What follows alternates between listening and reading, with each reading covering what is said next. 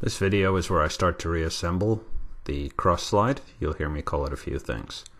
First thing I noticed is it was filthy underneath. There's paint residue in the ways, which really showed me nothing other than this machine hadn't been used well since being painted.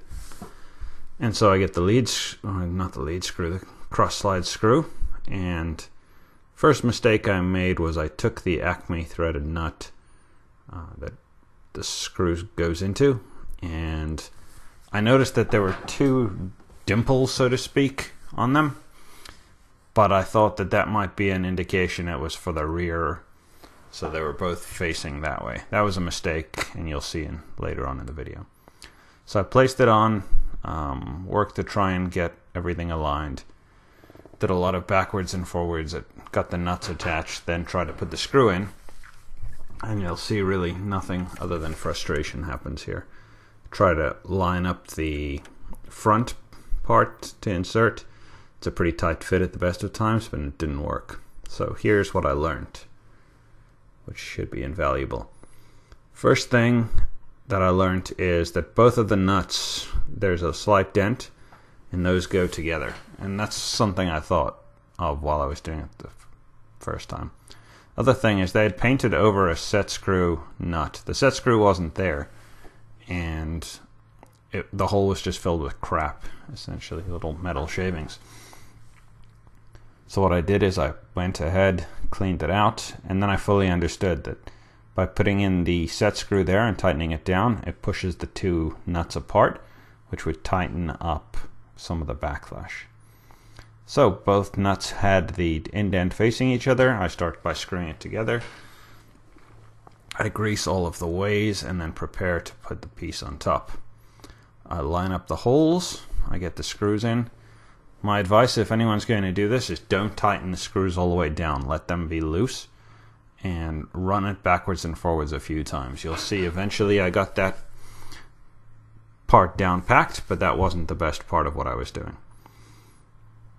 So some backwards and forwards. This piece was a piece of metal that's adjusted by the side. You can see there's three almost nipple-like Allen screws. And so what that does is that applies sideward pressure to keep everything square and tighten or loosen up the fit.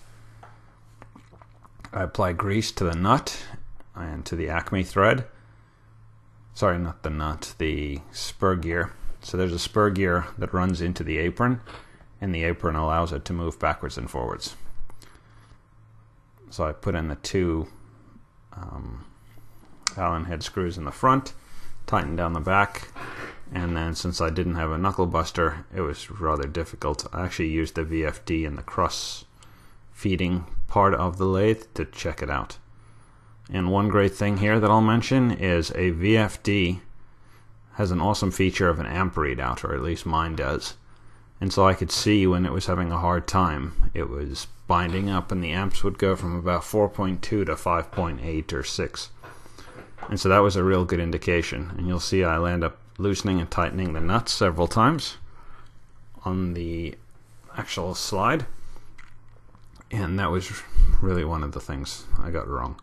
The other thing is that piece of metal that I put in on the side, it was maybe 1/8 of an inch short of where it needed to be, and when I pushed that back in, I just did that a second ago, to fit flush with the front, it worked a lot smoother. So here you can see it's working well going forwards and backwards, and then I'll use the reverse feature of the VFD to make the lathe run backwards.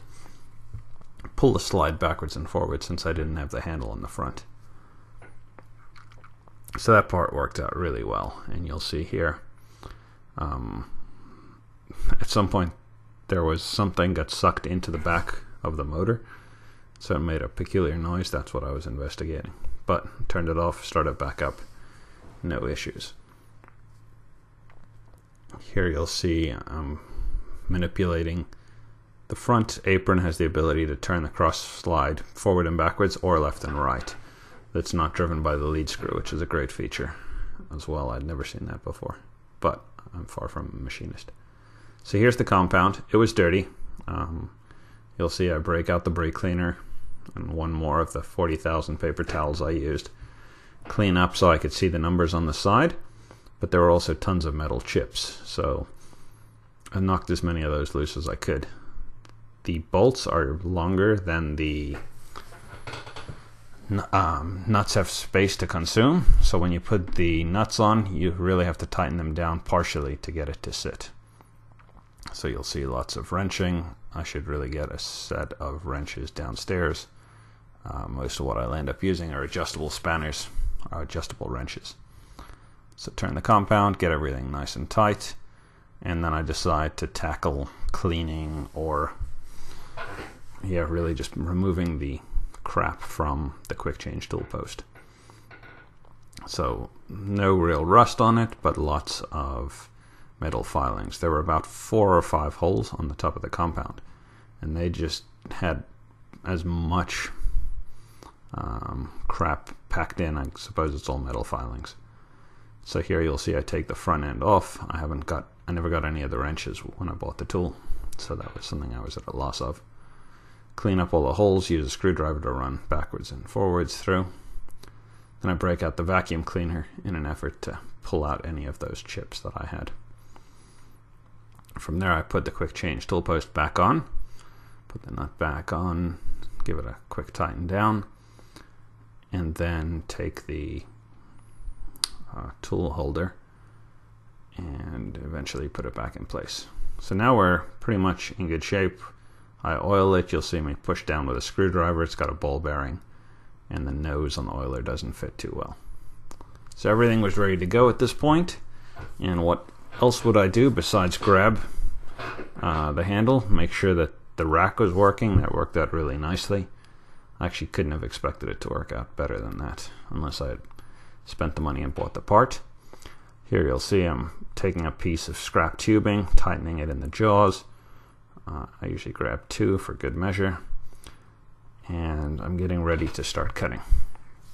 First thing I'm going to do is, you'll see I have to use this wrench because I didn't have a knuckle buster, which is apparently the technical term for the piece that you slide left and right.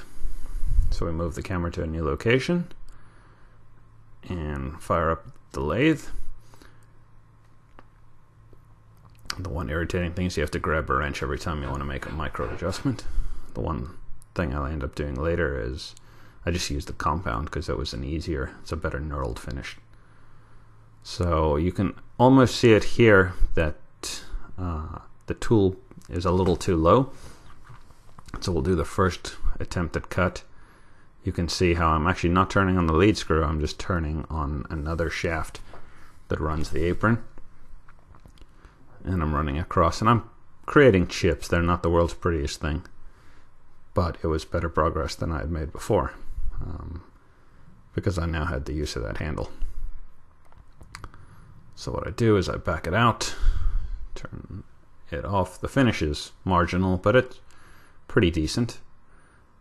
So I grab the spanner and I tighten up the adjustment screw to pull the tool up.